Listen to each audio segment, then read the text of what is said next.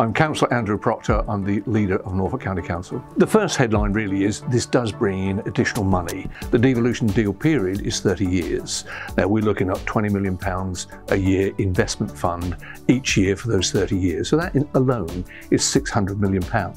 That's the sort of investment that government are prepared to put into Norfolk. That's the first thing.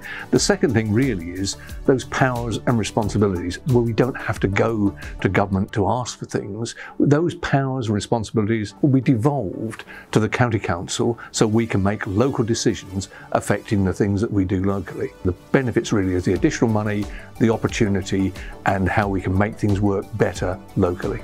We want to hear what people have got to say about this for the future of our county. We know from our engagement with businesses and our district council colleagues that this is the sort of thing that they've got the priorities set into the way the deal is structured, so people can see all the things we want to do for the future.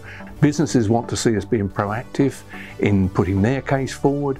We want to work with them. We want to work with all the people concerned to make sure whatever we do from this is a deal for Norfolk for the future. This is not intended to be local government reorganisation. This is intended actually to work to make sure that we can work better together, I would suggest. Devolution is taking powers downwards from central government to local government.